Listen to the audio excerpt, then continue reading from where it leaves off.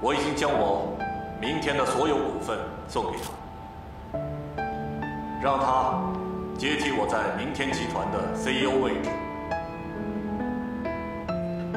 这位接班人，他年轻有为，建筑系毕业，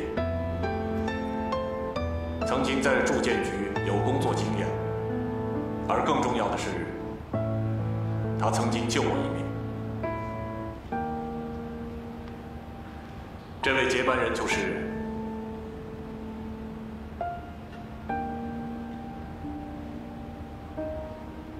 顾千墨小姐。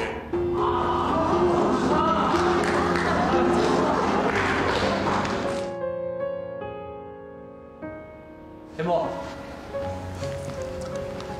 我爸可真有面子啊，把你请来参加我们公司的20周年酒会，这个很漂亮。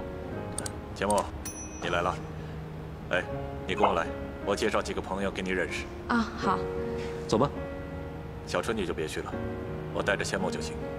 为什么？哎，为什么？阿姨、小姐，我去了啊。为什么不带我？我也不知道呀。哦，我知道了，我爸呢一定是想把他未来的儿媳妇介绍给大家。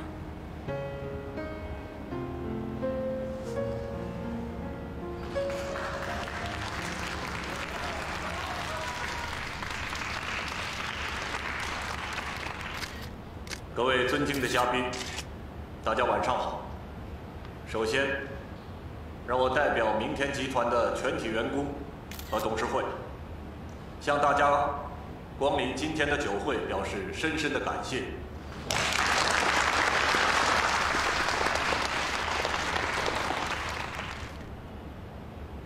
回顾20年的历程，感慨中更多欣慰。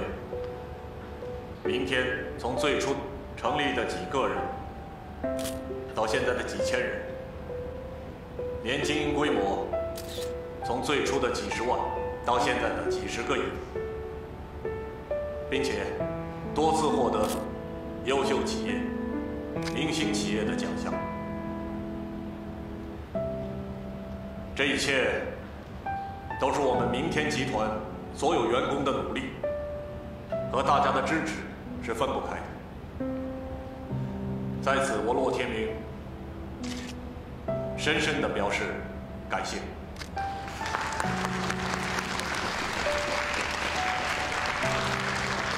说的跟自己还是董事长一样。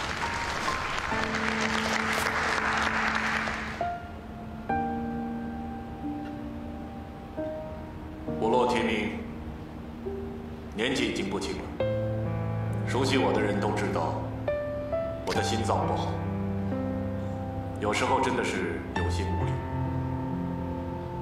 为了明天往后有更好的发展，我决定提前退休。什么提前退休？为什么提前退休？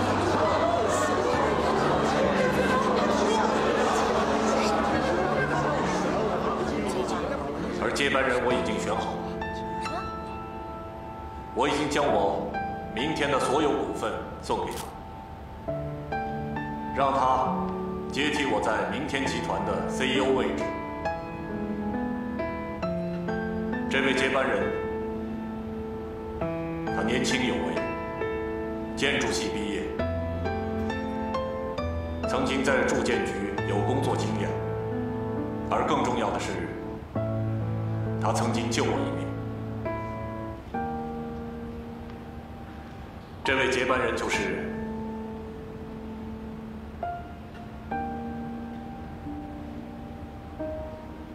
顾千墨小姐。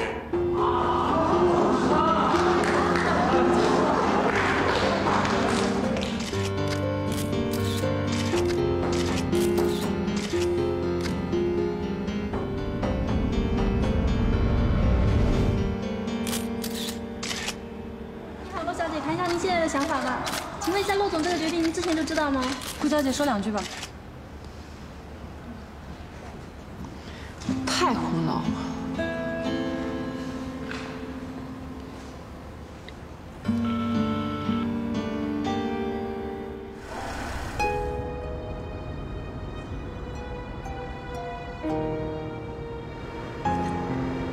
你没有什么要问我的吗？我能有什么要问的？你不问我为什么要做你爸的接班人？其实我是有那么一点点好奇，但只是一点点。因为我知道，你和我爸这么做肯定是有原因的。今天一定有很多人会觉得，我为了钱，用尽了所有的办法和手段才得以上位的。那些嚼舌根的人，你理他干什么？你呢？你觉得我是为了钱吗？当然不是。谢谢。不客气。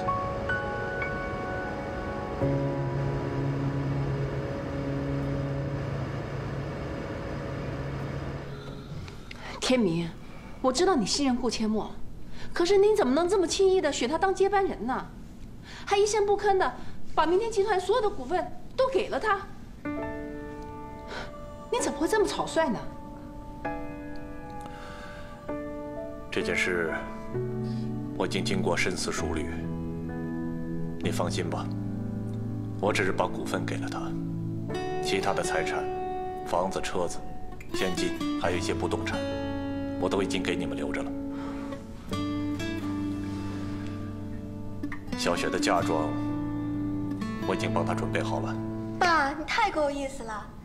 哎，要不先把嫁妆给我吧，我可以买好多好吃的呀。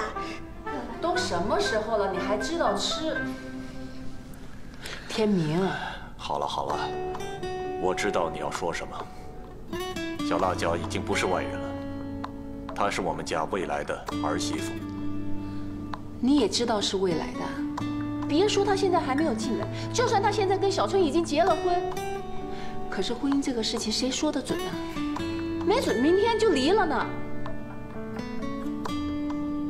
你瞎说什么？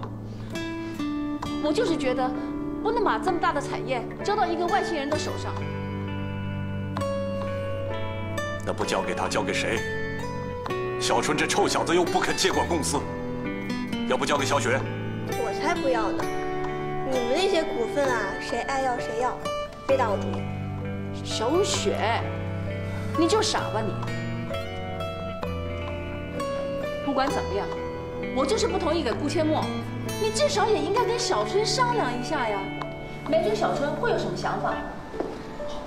我没什么想法，我支持爸的决定。哥，我们以后可轻松了，再也不用为接班人的事苦恼了。